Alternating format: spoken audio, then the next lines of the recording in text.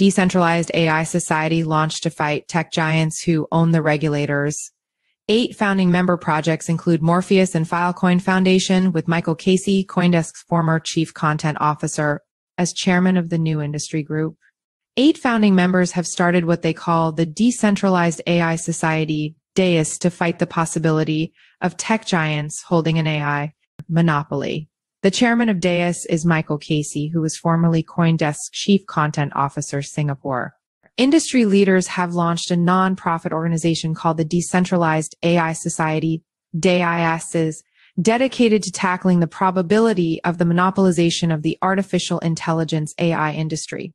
The group is headed by Michael Casey, formerly CoinDesk's chief content officer and chair of Consensus, the crypto media company's annual conference. The Decentralized AI Society is acknowledging the fact that centralized platforms in the AI era have a massive head start.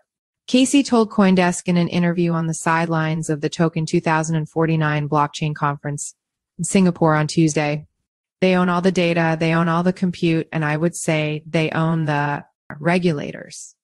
The 8 founding members of DAIS include SETI AI, Filecoin Foundation, Block, Hypercycle, Morpheus, Hemi, Odyssey, and Lumerin.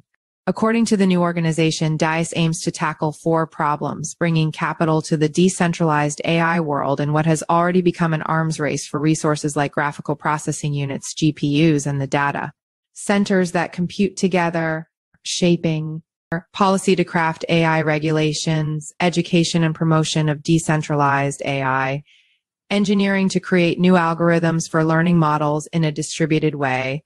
"What choice do we have," Casey said, "but to fight for a decentralized form of AI given the power of tech giants like OpenAI, Google, Microsoft, and Apple? I never accept the idea that this is too difficult," he said.